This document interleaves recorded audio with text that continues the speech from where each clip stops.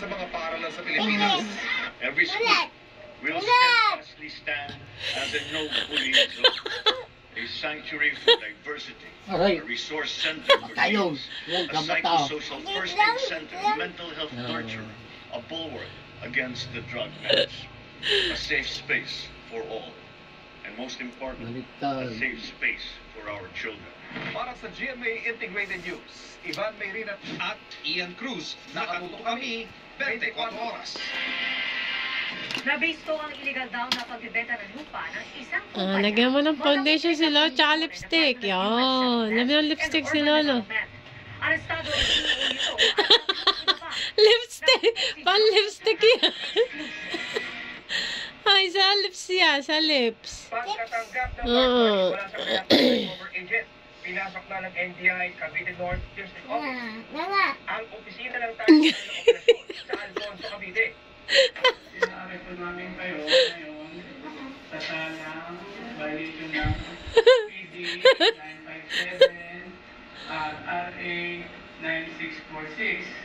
4 na tao ang inaresto, kabilang ang CEO. Lagyan mo na ng pang-makeup. Ayon sa Department of Human Settlements and Urban Development o SUD, ay iligal na nagbibenta ng lupa sa Cavite sa mata nang hindi kumukuha ng permit sa kanilang tanggapan. Na-recover ang 25,000 pesos marked money at mga dokumentong ginagamit sa transaksyon. Nagbibenta ng subdivision lots walang kulang mga clearances, registration at licenses, real estate practitioners na walang mga design niya niya, design. Design. Lagyan mo pa, ano pa? Tapos na. Yun ang ginagawa nila. Ano pa?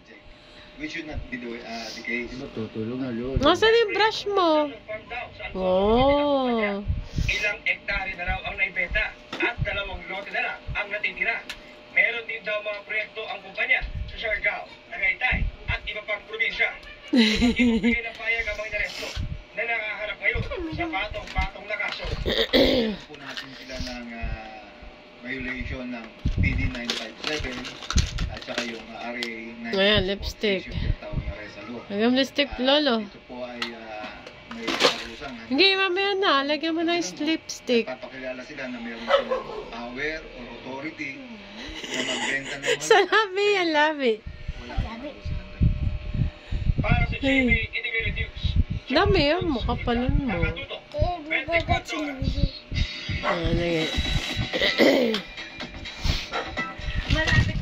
Okay na. Tingnan mo nga yung makeup mo kay Lolo. Enough na. Bili. Tutulog na ng Lolo. Oo, yun na. Makichika kay Lars Santiago. Okay na? Hindi po!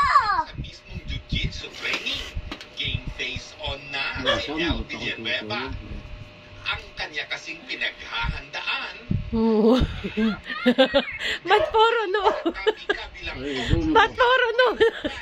Sa karakter niya si Amira. Ba't puro noon naman, anak? Kalat mo. Dito sa mukha, sa pisngi. years na nawala siya. So doon ako pinaka-excited. Pinaka-excited na ako naman. So isa pa sa...